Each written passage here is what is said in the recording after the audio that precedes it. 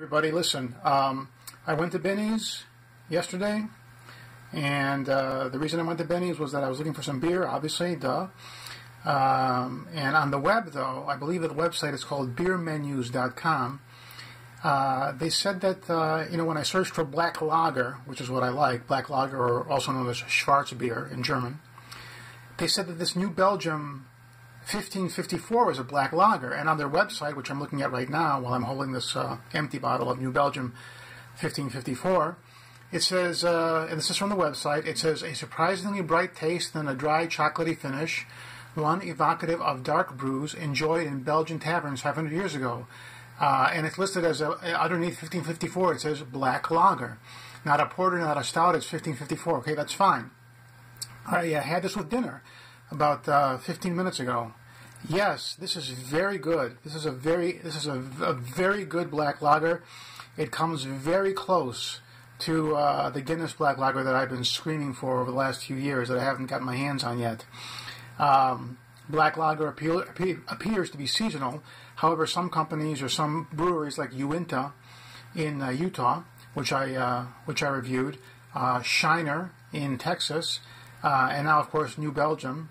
I'm not quite sure if that's a. Are they part of Fat Tire? I don't know, but this is the brew, New Belgium. Now, the weird thing about this is 6% alcohol by volume. I really shy away of anything more than maybe 5.4, 5.5, because it ends up giving the beer a communion wine taste.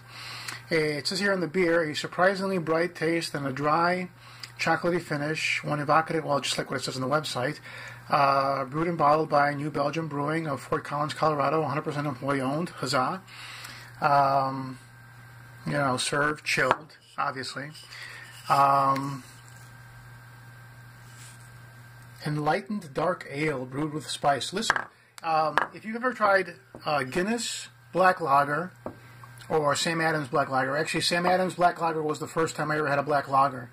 And I couldn't find Sam Adams Black Lager, so one of the local Jewel supermarkets had a Guinness Black Lager, which is even better.